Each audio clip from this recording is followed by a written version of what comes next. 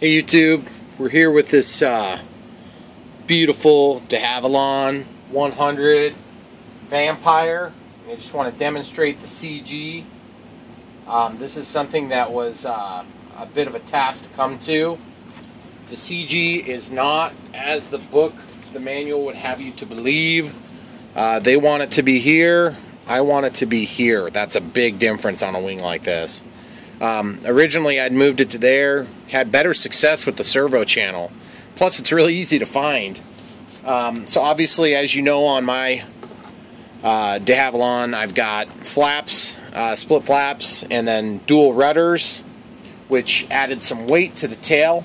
But the most recent mod that really threw it off further was the carbon fiber spar here, here, here, here, and here. So in doing so, I had to readjust the center of gravity. I wanted to be able to use the 2200 milliamp packs as well as the 3300 milliamp packs. So you can see it centers of gravity's out great on the desirable point, and I want to show you how I did that. I basically added in some counter nose weight, if you will. And I don't like to have to add dead weight, but if I want to use 2200 milliamps, I also made it so that I can stick it further in. I took these pieces of foam, cut them out, added a bunch of bolts, actually 5 on this side and 4 on this side. And basically the bolts that I was using was nothing special. It was just like a standard, whatever this is, just a little bolt. I got a bunch of these around. They come as leftovers from projects that I do at work. And then I made this other one here, same thing. There's only 4 on this side. Now the reason I did that was because back here we've got a servo back here, so on this side we only have the 4. And then I just put some arrows and different things. Put tape all the way around them so that they're really easy to get in there inserted. And the idea is you want to be able to push those in there and just get them tight. And then that'll help to hold the battery in also, because obviously with this 2200 milliamp, you're not under the strap. And I didn't want to have to figure out a new strap.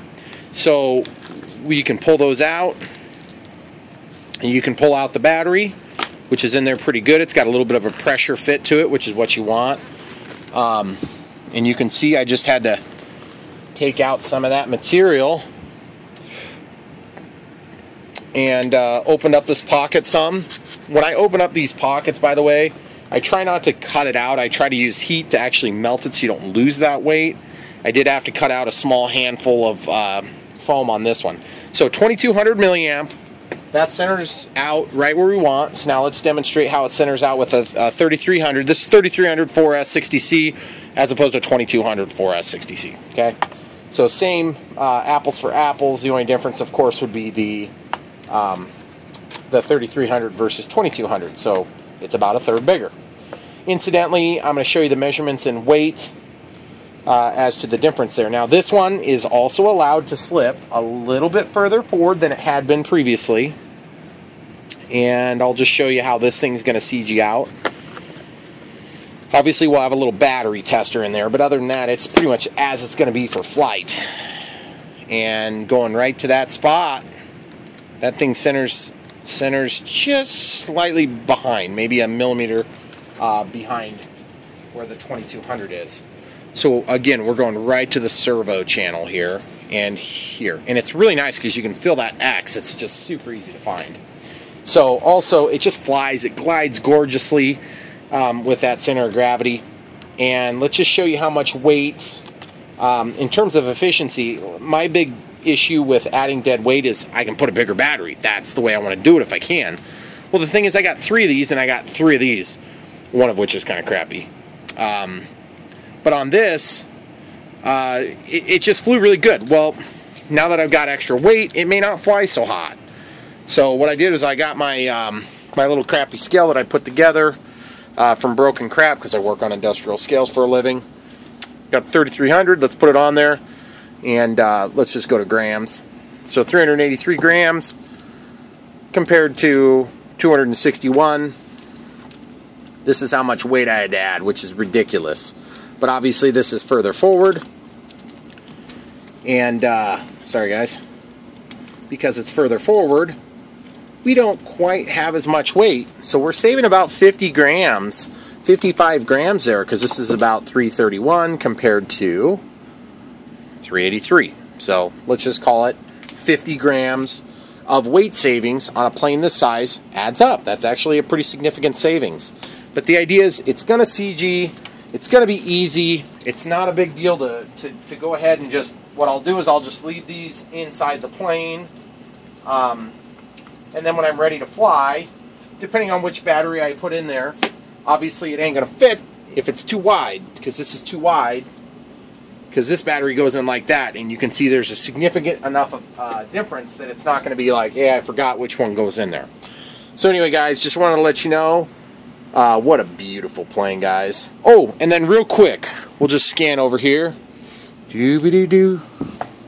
Got a little teaser for you here. What do we have here? We've got some LEDs. Going for some triple lights. Some double lights there. Actually, these are triple filaments for the white.